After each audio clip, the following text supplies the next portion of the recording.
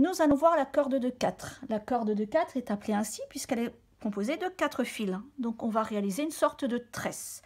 Quand on démarre la corde, on démarre toujours par 2 sur 3. Ensuite, on va enchaîner la séquence de mouvements suivante.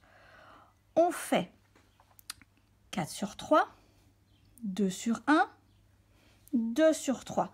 À ce moment-là, on met en place les fils en les faisant glisser les uns contre les autres.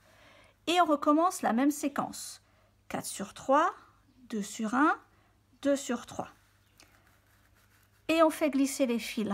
Donc on crée la tension toujours après le 2 sur 3. 4 sur 3, 2 sur 1, 2 sur 3. Et on met en place. Donc on va vraiment faire ces 3 gestes jusqu'à ce qu'on obtienne la longueur souhaitée. Alors, dans certains endroits, on parle aussi de tournée croisée.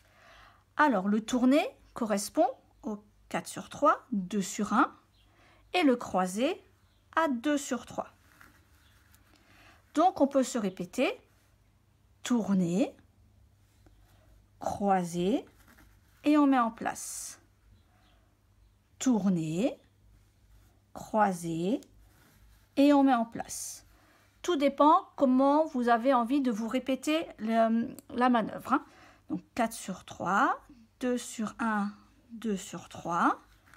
Ce qui revient à se dire tourner, croiser. La seule différence, c'est que mon tourné, je fais le 4 sur 3 et le 2 sur 1 en même temps. Et je finis par le croiser. Et on obtient la tresse.